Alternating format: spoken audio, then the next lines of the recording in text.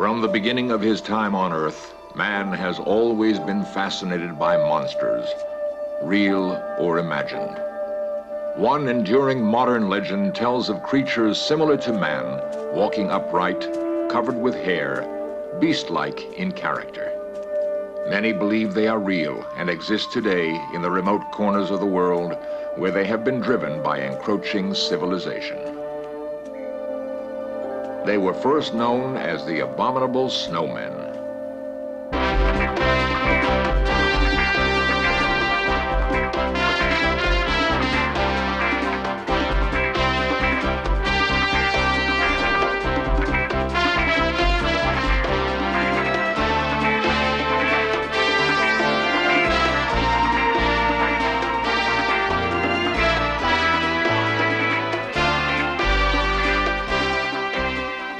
This series presents information based in part on theory and conjecture. The producer's purpose is to suggest some possible explanations, but not necessarily the only ones, to the mysteries we will examine.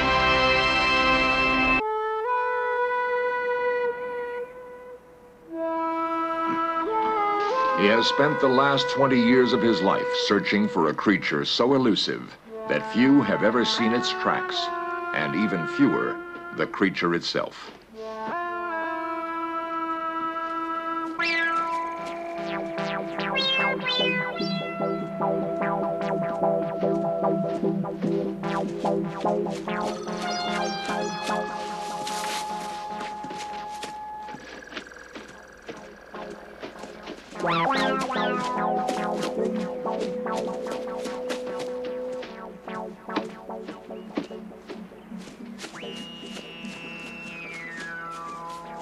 Peter Byrnes believes he has come close to the creature on more than one occasion.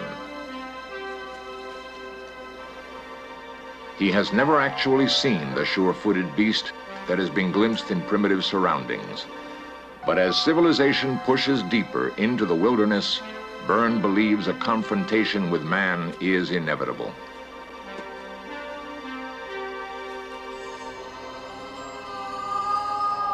The civilized world first became aware of such creatures when stories began to drift back from travelers in the remote Himalayas. As early as 1857, giant footprints were spotted. In 1906, a man-like creature walking upright on two legs was seen in Sikkim by English explorer H.J. Elwes. But the subject was not taken seriously until a group of British climbers attempted to be the first to reach the top of Mount Everest, the highest mountain in the world. In 1953, Queen Elizabeth's coronation in London was matched by news that Edmund Hillary's expedition, led by Colonel John Hunt, had reached the summit of Mount Everest. Later, headlines stated that the expedition had sighted footprints of some enormous two-footed creature and sent back photographs to prove it. The world was fascinated. The creature was dubbed the Abominable Snowman, and he became a household word. In 1953, Peter Byrnes was one of those who heard the stories and was attracted to the subject. He made his first trek into the Himalayas. To be involved in the hunt, he had to abandon one career to begin another. He left the Royal Air Force and worked in Darjeeling, northern India. While I was there, I became interested in big game hunting: tiger, leopard, buffalo. Then we hunted in the dense jungles that run along the edge of the Himalayan foothills. Then, in 1968, he stopped. He simply did not want to destroy beautiful animals just to put them on a wall as a trophy. I left hunting and went into conservation, wildlife conservation. I could never kill again. Because of his expertise in tracking animals, he was a natural choice to lead the first scientific search for the Abominable Snowman, an expedition financed by Texas oil millionaire Tom Slick. Slick was killed in a plane crash, but by that time, Byrnes had caught the snowman fever and has devoted his life to the search. This is the greatest hunt that anyone could ever go on. A mysterious creature, elusive, shy, nocturnal, living in an enormous area of extremely difficult terrain, and it's a near impossible dream. To see one of these creatures would be like meeting a man stepping out of the primeval world, a prehistoric being. It would be like reaching back into the past. This is what keeps me going. This is the sparrow.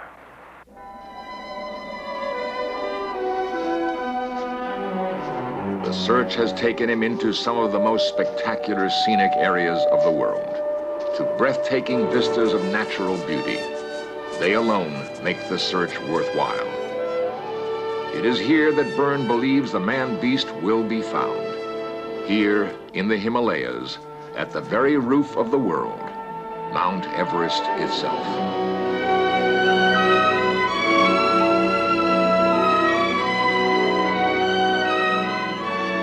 Many believe the Abominable Snowman originated in Nepal and Tibet, migrated northwest into China, and eventually crossed over the frozen Bering Straits into Alaska, continuing down into the Pacific Northwest.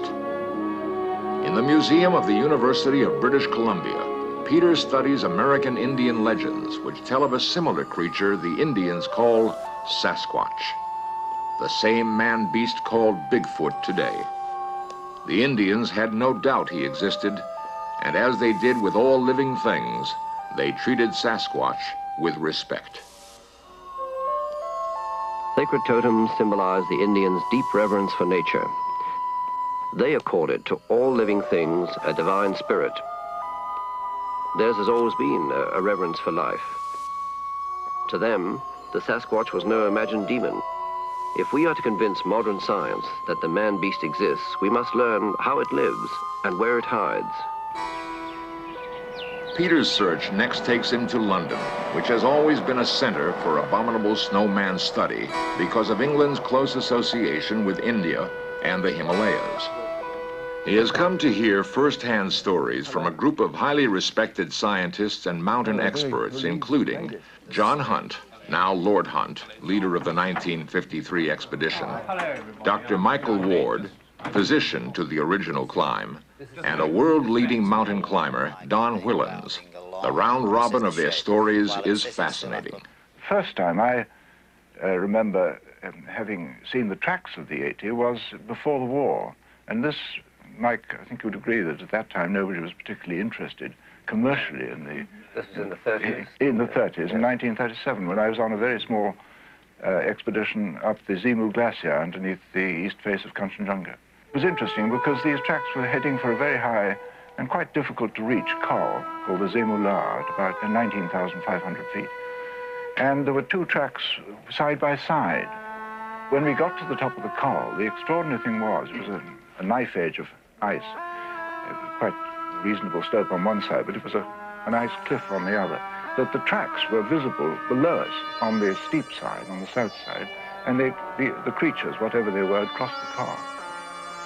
So that was the first time I had evidence of that, and the supporting evidence was that only a year later, Bill Tillman was in that area, not knowing about the evidence I'd produced, or what I'd seen. He saw exactly the same thing, except that it was one single pair of tracks going on the same route, in the same direction, and crossing the col. And I spent 9 months in the Himalaya from September to through to June in the Everest region at 19,000 feet doing medical research. And during this period, we came across two lots of tracks. In the center of the tracks attributable to the Yeti, there were another series of footprints which are very much more obvious with my ice axe beside. My ice axe is approximately 12 to 14 inches long, and you can see the footprints are very clearly etched in the snow. We followed these for about 100 yards down the glacier, but we could see them continuing on into the distance. Lord Hunt will always remember another incident. In 1953, while we were training before we went to the foot of Everest to climb the mountain, and this was a training camp at about 17,000 feet, heard a wailing cry across the glacier half a mile away. In fact, a series of sort of yelping calls, long drawn out. Wondered what on earth they were. It was a long, wailing, long drawn-out call, and it was repeated. Possibly something like a peacock. From all of his research, both in the Himalayas and the Pacific Northwest, Peter has gained a clear picture of the snowman, a composite of its appearance and habits. Imprints left on the ground give me a view of its stride, its enormous loping gait. The stride averages from 40 to 50 inches. From the depth of the footprints, I know it's a heavy creature, more than 300 pounds, and it's extremely agile, jumping mountain crevasses with ease. For all its great physical strength, it appears to be shy and docile, eating small rodents, roots, and berries. But there is no record that it has ever harmed a single man. In Search Of will next go with Peter Byrnes to Nepal, where he hopes to find absolute proof that the snowman exists. The people who live in the villages of the Himalaya mountains are called Sherpa. Despite their shy, mild-mannered ways, these people are capable of rugged climbs with incredibly heavy pack loads. They form the backbone of any expedition, including the successful assault on Everest in 1953. The Sherpa are not the doubters and skeptics that Western men are. Sherpa legends accept the fact that a huge, hairy creature lives among them. They call him the Yeti. To us, he is the Abominable Snowman.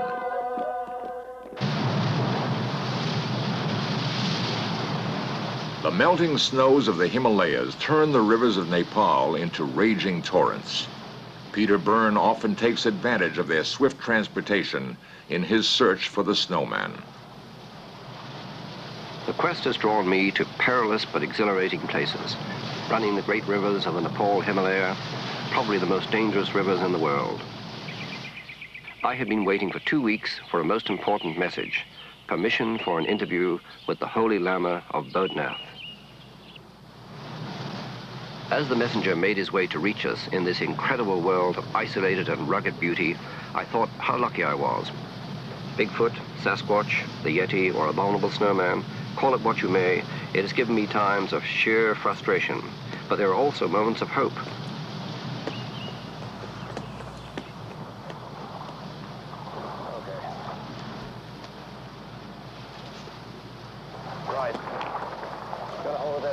The old Lama, Rinpoche Chini Lama, high priest of the Buddhist temple at Bodhnath, has granted me an audience.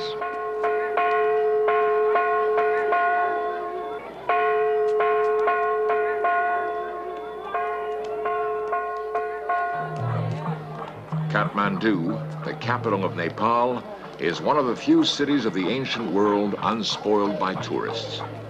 Off regular plane routes, it looks as if it has been frozen in time. But under its calm exterior, a world of intrigue flourishes. Sharing its high mountain borders with Red China, it is one of the very few windows to that world. Agents and spies from many countries jostle each other in the marketplace, with more spies here than in most other cities in the world. Peter Byrnes is not concerned with the present. Rather, he has come to Kathmandu seeking a dramatic link with man's distant past. I was looking for eyewitness accounts of Yeti sightings. I hoped the Rinpoche could help. The Holy Lama, I was told, knew of the Yeti at first hand and could provide new clues for me to follow in my search. Oh, yeah. And as you know, I have been looking for the Yeti.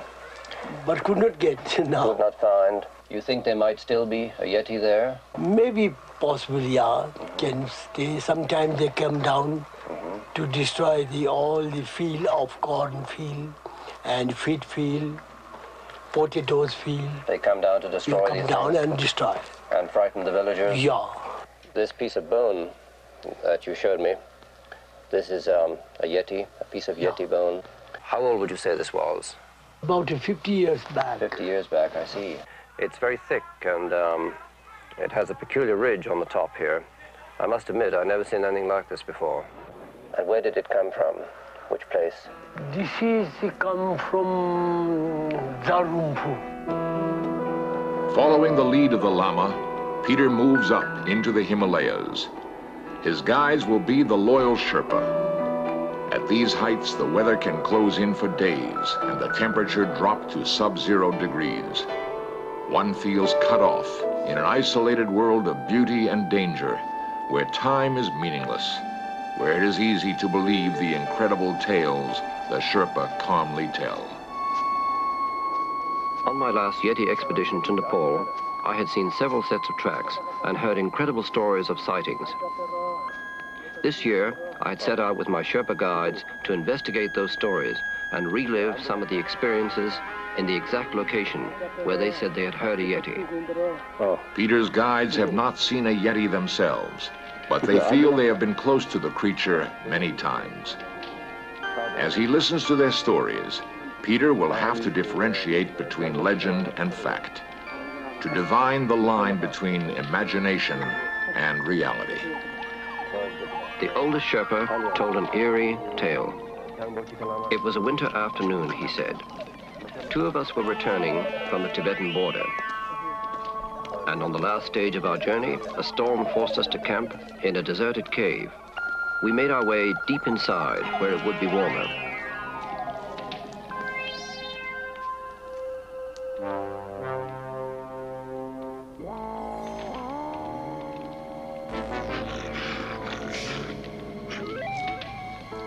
And we heard what we thought was someone calling out and coming in our direction.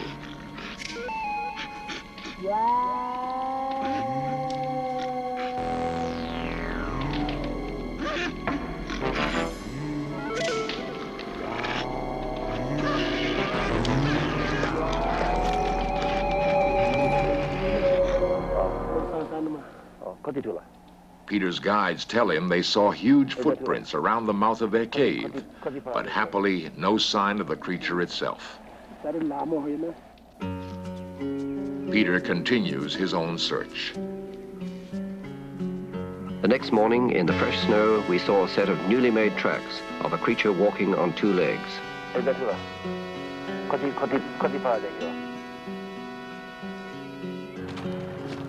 As Peter leaves the Himalayas and his Sherpa companions, he continues to believe more than ever that the snowman exists. His plane rises from the highest airstrip in the world. Peter looks down on a world so vast and so remote that indeed it does seem possible for a rare species to remain hidden, unseen by man, for centuries. I believe in the man-beast. There's historical evidence. There's the enormous habitat that can feed, support, hide them. And there's the very, very good evidence of the continuing eyewitness reports. The most compelling evidence Peter has ever heard is from mountain climber Don Whillans. Whillans recounts what he saw in the Himalayas in 1968. During the night, I got to thinking about this creature because there seemed to be some kind of an atmosphere. Certainly the Sherpas had gone very quiet. I say there was this feeling around, a sort of feeling of being watched in some way. I had a feeling that whatever it was still around. I felt that quite definitely. You get used to, when you climb a lot, you get very used to trying to pick out small dots of people against the mountainside. And very often what you think is people are rocks, and very often, you know, what you think is rocks because they don't move when you want them to, turn out to be people. And I thought, well, I'll note the position of all the dark patches, it could be rocks, and I'll just see if any of them move, no matter how slowly. Anyway, I was just beginning to get a little bit cold, and I thought, oh, well, you've imagined it all. When suddenly I was sure the position of one of these rocks had moved.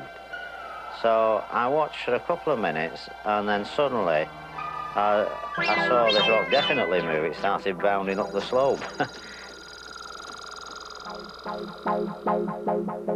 And that was the last I saw of it. course, people come up with all kinds of suggestions about why didn't you set up a camp and follow it? Absolutely ludicrous. And then they say, well, couldn't you have taken a gun up and shot it? My own personal feelings, which I'm sure wouldn't be shared by a big game hunter or a fellow that worked in an abattoir, is that if I did it, it would be murder. If this creature had survived for hundreds of thousands of years, who am I to go around shooting it? My feeling was, the best of luck, mate. If you survived up here, and I've had the luck to see perhaps something of you, I, for one, felt quite happy that it buzzed off doing its own thing, because this is something that's very difficult to do, isn't it, in this day and age.